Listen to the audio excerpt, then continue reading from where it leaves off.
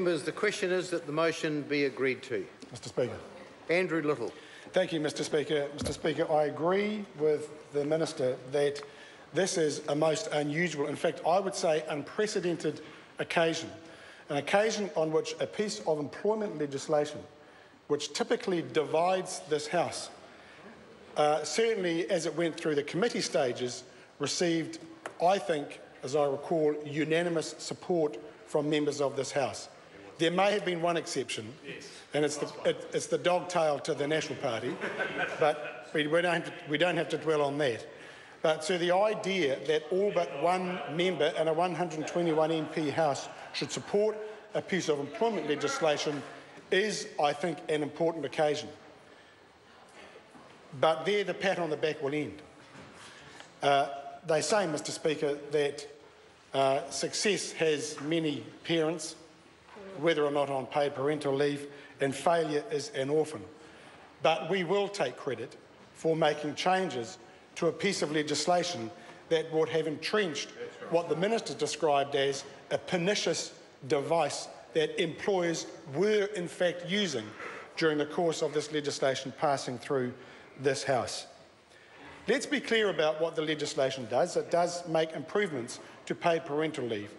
It doesn't go as far as the changes that Sue Moroney has been campaigning for and had huge support for many, many months.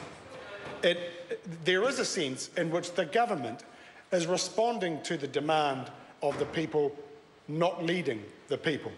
But that's not unusual for national governments when it comes to employment law, employment rights and workplace issues.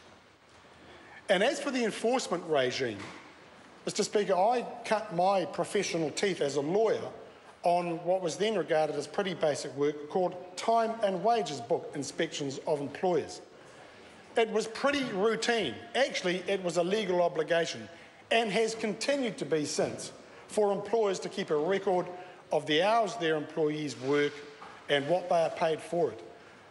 And the idea that things have become so bad on such a widespread basis that we in 2016 have to pass another law reminding employers that they have to keep a record of the standards and the terms and conditions under which their workers are employed, frankly, is an outrage and reflects poorly on this government. And I want to come to that. I want to say this too, Mr. Speaker. As I said, this legislation represents a step forward on many fronts for workers, and I've outlined those aspects. And it was encouraging to see that, at least at the committee stage, there was widespread support, and that was unprecedented. But let's go to some basic principles. Having a set of rules about how relationships are conducted in the workplace is absolutely vital. Those rules have to be clear, they must be fair, and they must reflect what society regards as right. You know, there is a moral element when it comes to workplace law and workplace rights. Public debate in New Zealand about workplace rights and employment law so often descends into meaningless claims about flexibility, about red tape, about costing jobs. And so it was disappointing that the Minister, in his introduction of this third reading debate, could not avoid references to having a more equal playing field, to unnecessary compliance costs on employers, on a better balance of flexibility. Let's get one thing absolutely clear, that it is the common law of employment which still exists in New Zealand and which statutory law, the law that this Parliament passes, so often has to grapple with. It is common law that creates the unequal power relationship in employment. It is the common law duty to obey. And the ACT Party will understand this because they think that all statutory law should go and we should revert to the common law, which by and large in the workplace is the law of the jungle. The duty to obey on the worker is what creates the inherent imbalance of power in the workplace relationship. That's why what this House does on employment and on workplace issues is so vital and so important. And what we do in this House, every time we pass a law relating to employment and workplace rights, sends a signal. Now, the Minister can claim credit for saying, here is a piece of legislation that improves workplace rights. But if we look at the 29 other pieces of employment legislation passed by this House under this government with its majority, each and every one of them takes away workplace rights. Each and every one of them changes that inherent imbalance of power in the workplace towards the employer. And here now, 8 years on, 29 pieces of legislation later, we have a piece of law that just starts to crawl in the other direction. But that's about all it does. Consider this, Mr. Speaker, there never was a law or anything mandating zero-hour contracts. What there was a record of employment law changes that sent a signal to employers that the rules are in your favour, or in some cases the rules don't apply, or in some cases that the law just does not matter. Go for it, do what you like, do what you can get away with. Something about our employment laws, something in our workplace culture has given a signal to employers that they can do what they like.